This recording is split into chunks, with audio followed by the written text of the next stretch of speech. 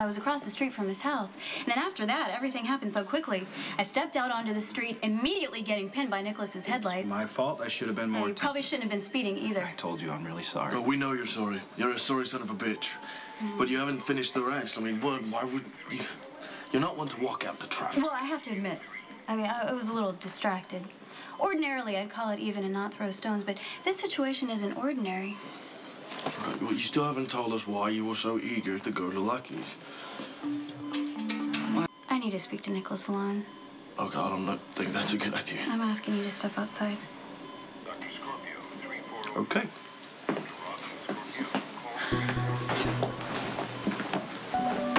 So...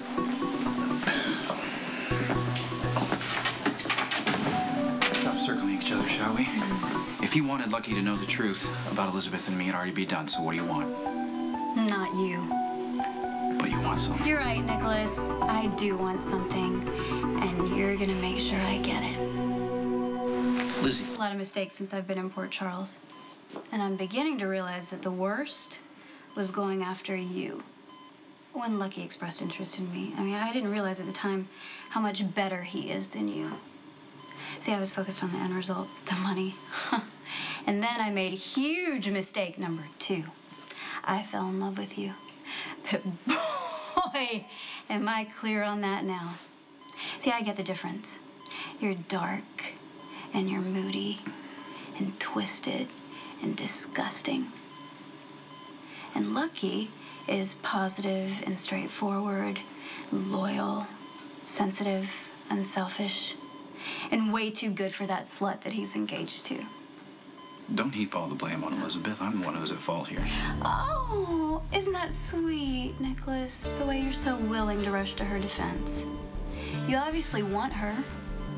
Fine, yeah, okay. Take your shot. I'm not gonna stand in your way. As long as I get my shot with Lucky. You honestly expect me to believe that you want to be with Lucky? Why is that such a shock to you? Because I think you're playing games. Again. Just looking for a way to hurt me and Elizabeth. You honestly don't think I could get him, do you?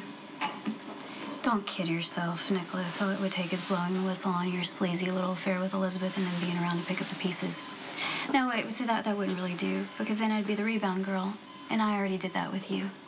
So you can take that petrified little look off of your face. I won't be telling your brother how horrifically you betrayed him. Not because of you, but because it gets in the way of what I want. Well, let me make sure I understand this correctly. You won't get in the way of me and Elizabeth as long as you end up with Lucky. Oh, look at you, already drooling. This works out A-okay for you, doesn't it? You get to keep having sex with your brother's woman as often as you want without pesky little distractions like remorse or guilt.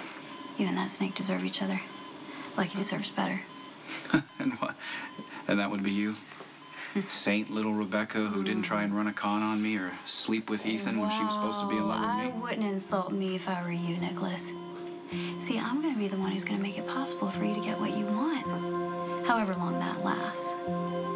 So just don't get an attack of conscience and try to spoil this for me, because if you do, I swear, I will bury you and your little slut, too.